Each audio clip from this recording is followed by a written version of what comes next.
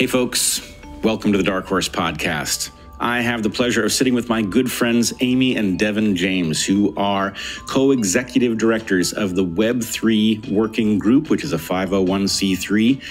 They know things. I've been talking to them for years about questions surrounding the security and functioning of the web, and I'm going to persuade them to speak as much in English as possible in talking about where we are headed and what internet it is we will face once we get there. Amy and Devin, welcome to Dark Horse. Hi, Bret. It's so good to see you. Thank you so much for having us. Thank you. Great to see you, Bret. Yeah, it's great to see you guys. It has been a long journey behind the scenes where we have checked in regularly about issues of safety and security on the web, issues of the, wow, I can't use the term equitable anymore, but the way that the web distributes content and pays creators, all sorts of issues that are increasingly central to this mechanism we all use to interface.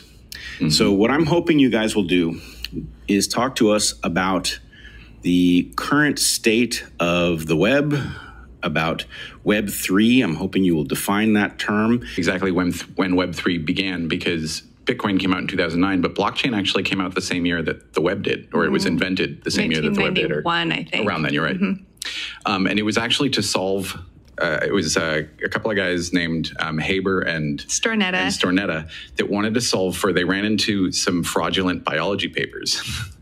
And they wanted to be able to basically say, I want to have, or really what it was is they saw that some changes had been made. Something had been published, and then they made changes to it, and then they republished it. And it wasn't transparent that the changes had been made. And so they wanted to have a database that was replicated enough times where each copy of it was identical to each other so that you could actually see if anyone's trying to make any alterations to things. And we look at the technologies. You're talking about a mechanism for ensuring authenticity.